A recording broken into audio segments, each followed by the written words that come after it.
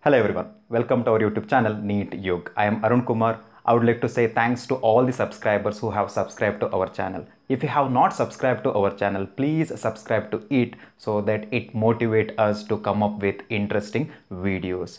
In this particular video session, I'll be discussing a very important concept for NEET, that is Ernst Mayr's famous biological concept of species. Okay, so along with that, I'm going to discuss another important concept, which is a small concept actually, that is polytypic species. Even you could expect this question actually, okay, about polytypic species. First, let us see what is exactly species. Okay, before that, I want to say about John Ray. This particular scientist actually coined the term species. So the species term was given by John Ray. Remember this, another possibility for NEET, John Ray.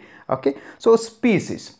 Before I define what is exactly species, I would like to tell you that, you could see two different organisms, right? This is Panthera tigris and this is Panthera leo. Okay, Panthera. That means, these two different organisms belong to the same genus, but when it comes to species, this differs from this, correct? So this is tigris and this is leo. This is tiger, this is lion. Correct. So both are different organisms or both are different species. Okay. So species, the definition says like this.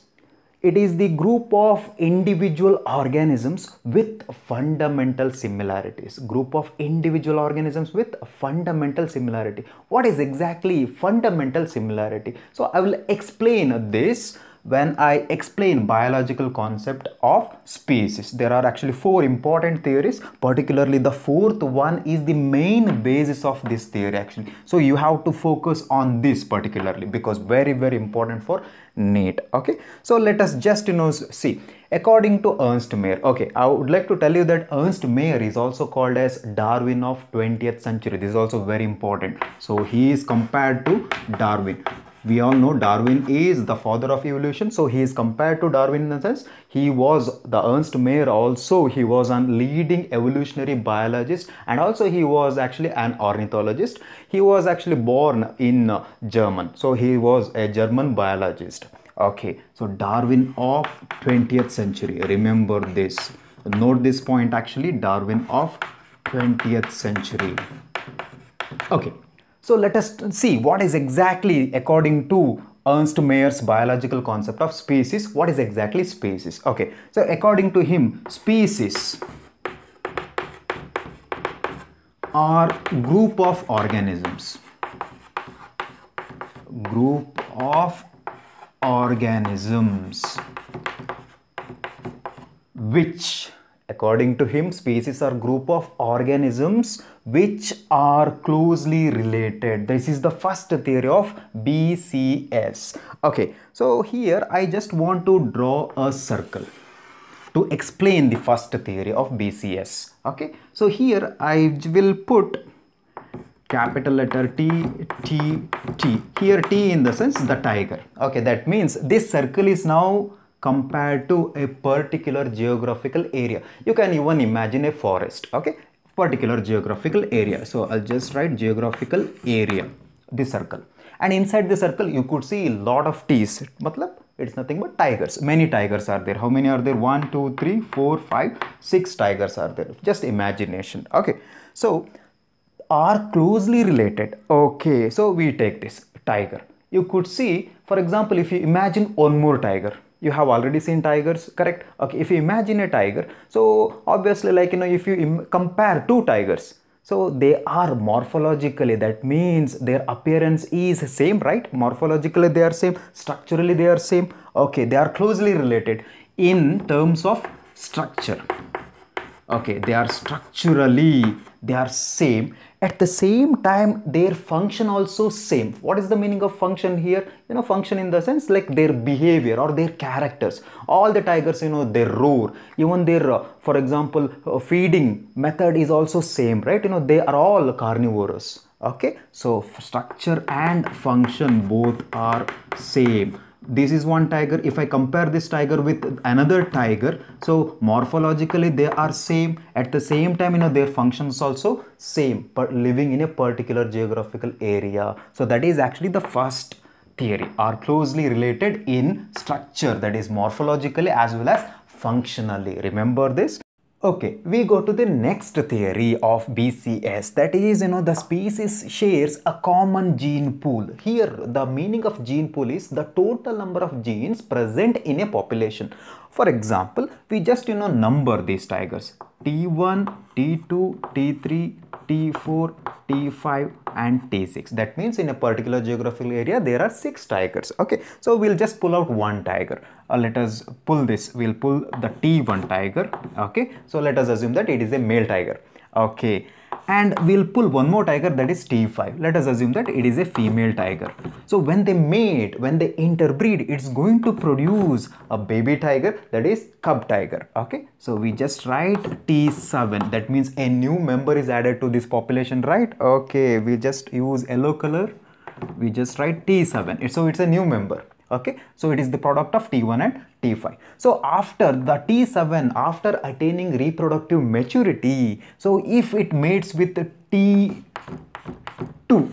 so it's going to produce another tiger, that is T8. Okay, so T8 is added. So as the process continues, obviously what happens, the genes will be circulated within the population, correct? So there is no mixing up of genes, there is no addition of new genes, correct? So the genes will be circulated within the population. So that is actually the thing, they share a common gene pool. So this is the second theory.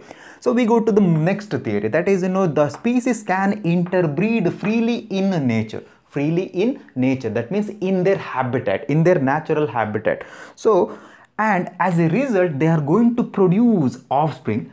Whatever the offsprings which are produced because of this, they should be fertile according to this theory. What is the meaning of fertile? That means you could understand that T7 into T2 produces T8. Again T8 will mate with another tiger, so again it going to produce offspring. So that means, whatever the offsprings which are produced, they are fertile, they have the ability to reproduce. So I'll write here, produce fertile offspring. Remember this, produce fertile offspring. Okay, fine. So that is actually the thing to remember. For example, I will add one more example here. For example, Panthera tigris, will just add subspecies. Okay, so we'll add, for example, let us assume that this is Indian tiger, Panthera tigris. If it mates with another subspecies of tiger, that is Panthera tigris sumatri, the Indonesian tiger, so it's going to produce tiger, correct? So that means, the species means, they have the ability to interbreed freely in nature, and whatever the offsprings which are produced, they have the ability to reproduce. That is according to BCS. Now the fourth one, as I said earlier, that this is very, very important because it is the main basis of the theory. Main basis of the theory. Okay, remember this, please note this point because very important for NEET actually. Okay, so here are reproductively isolated from other species. If we take two species, okay, so I will use image now. So I have, say this is horse and this is the lion. Okay, we'll hold it like this. Okay, so can you think, do you think that, can these two different organisms can breed, that means mate and produce offspring? Impossible, right? They cannot, right? Because both are different organisms. That is actually the meaning of this statement actually. The fourth theory, are reproductively isolated. That means, the organism, the species are reproductively separated. That means the two different species cannot mate and produce the offspring. Okay, so that is the main basis of the theory. But the biological concept of species of Ernst Mayr has certain drawbacks. That means, what is exactly the drawback? The drawback in the sense, some exceptions are there. Okay, we'll write it. Remember this, drawbacks of BCS. What is the drawback? For example, you have seen mule. Okay, so that is actually the offspring of male donkey and female horse. Male donkey and female horse actually produces mule. mule is sterile, but whatever it is, it has produced offspring. So according to the fourth theory, the species must be reproductively isolated from other species. But here you could see that the donkey can mate with the horse. It's impossible according to this theory. It should not happen according to this theory, but it happened actually. The mule is produced. We'll take one more example actually. This happens in nature, that is in their natural habitat, not under a captivity. For example, we take one more example here, that is a male tiger under captivity. That means actually in zoological parks actually. Okay, when they don't get another female tiger, the male tiger will mate with the female lion, that is lioness. As a result, there will be offspring. Offspring is produced, that is actually called as tigon. And this, interestingly, in the case of mule, it is sterile. That means it cannot produce offspring even if it mates with another mule. It's not possible. But in the case of this, tigon can mate with another, for example, like, another the organism, that is tiger or lion. As a result, it can produce offspring. Okay, so it is fertile. That means the two examples disproves this theory of biological concept of species. I hope you understood biological concept of species. Remember this, particularly this fourth theory.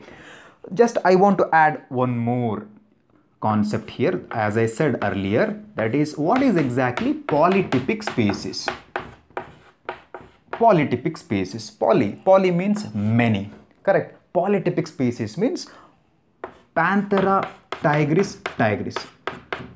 This particular Indian tiger has a subspecies that is nothing but Panthera tigris, Indian tiger species. Even it could be seen in Bangladesh also. And another example is Panthera tigris sumatri. See, whatever the species, if they have subspecies, see, tigris, this is actually Sumatri, that is Indonesian tiger, that is subspecies actually. If the species is having subspecies, then it is actually called as the polytypic species. Even the Brassica is also a very good example.